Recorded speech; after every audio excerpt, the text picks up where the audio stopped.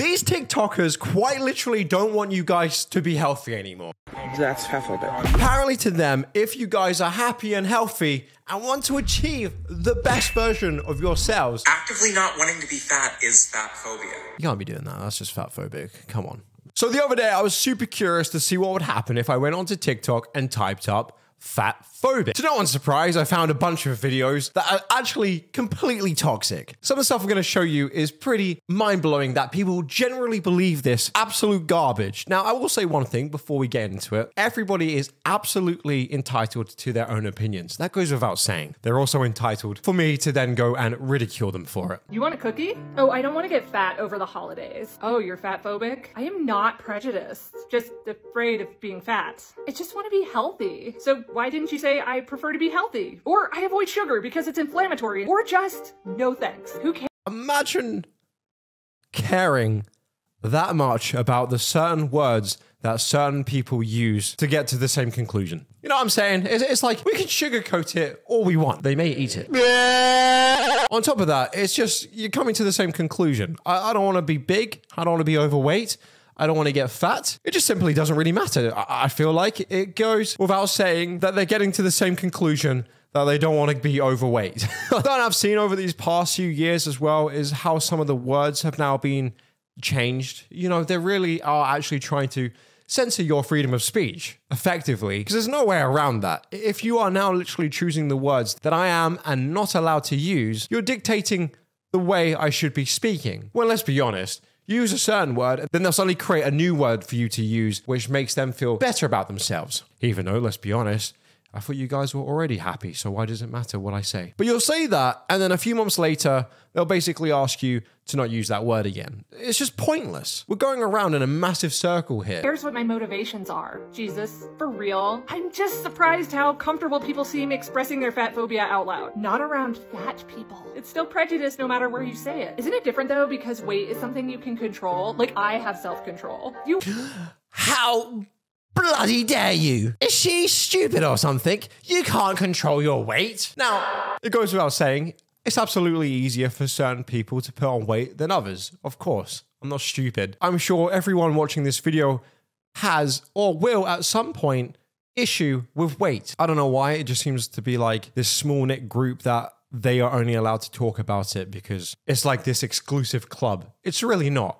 Everyone's dealt with it from time to time. Like, let me know in the comments down below some of your personal experience with this. But then they say ridiculous things like, I can't believe how comfortable you are sat there right now expressing your fat phobia. Ugh.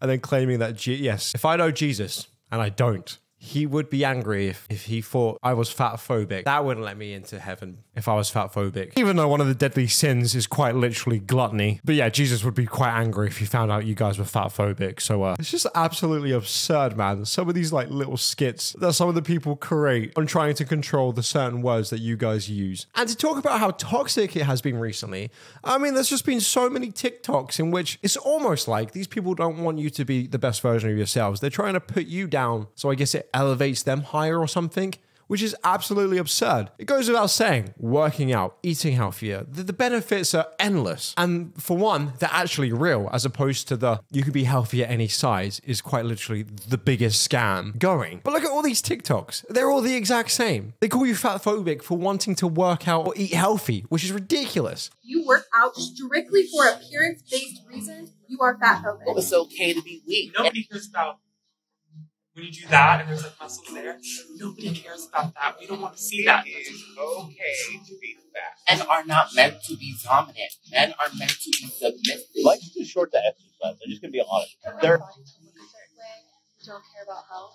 I also find a lot of them as well, it almost comes from a very insecure place, right? Like, when was the last time you saw a really big guy or a really big girl who's completely jacked and is like, yeah, exercise is toxic? Never. That's never happened because you're not going to see that. It seems to be always the case that it's people that can't attain the body and are just too lazy to do it in the first place. So as opposed to then trying to work hard and to achieve that, they want to then bring down the people that have managed to obtain that. It's almost like it comes from a very jealous state of mind of them saying this. They can't have it. You have it. Now they want to bring you down for achieving that, which is just ridiculous. Something like hitting your weight goals should be celebrated. If you are in shape and you've done well and you've put in the hard work, that should absolutely be celebrated. It's not easy. That's why it should be celebrated. It should be morely celebrated than just sitting on your ass and being like, well, you know what, man, today I ate 3 McDonald's. It wasn't easy, but I managed to do it. And now I'm bigger than ever, which is, oh my God. Queen, I am so happy for you.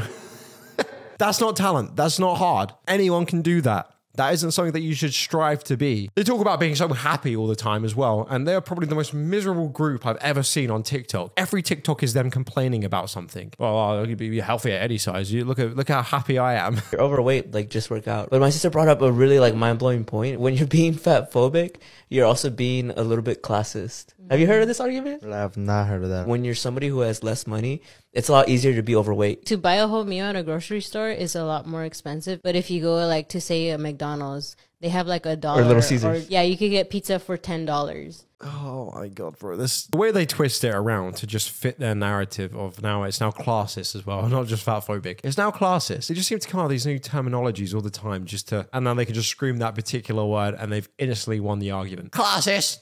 Fatphobic. Now, obviously, some foods can be way more expensive. Obviously, if you want to get a nice steak or something, absolutely. But buying it initially in a packet, I feel like when you buy chicken in a packet, you're not going to eat all that chicken in one go. So then when you start spreading out the cost of just some rice chicken, which by the way, you can use spices that make it actually taste good as opposed to just plain rice and chicken and a vegetable. Probably works out cheaper anyway. It's just a bit more effort. And that's that. The only thing I can totally agree with is the fact that the people that don't have time to cook, if you generally don't have time in your day, yes, I do agree that certain fast food places are more convenient. But I can imagine if you're sat there on a podcast right now, you probably have the time. Also, all these people making the TikToks, bro. I think you have time. They do like 10 TikToks a day and they're like, man, I don't have the time to make a healthy meal. Really? Yeah, man, I'm so busy. I feel like there's always time though for those people.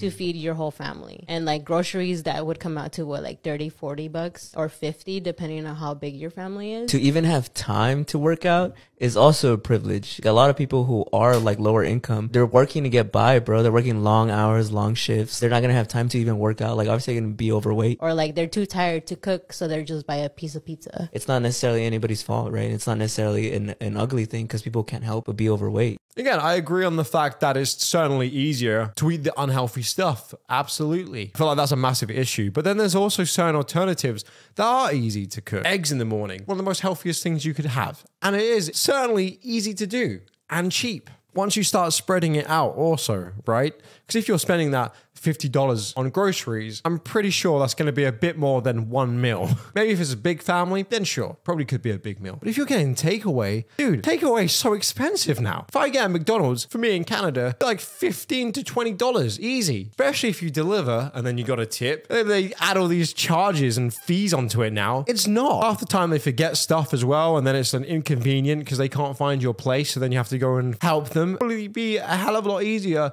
if I was to just cook and make my own food. I'm going to the gym so I don't get fat.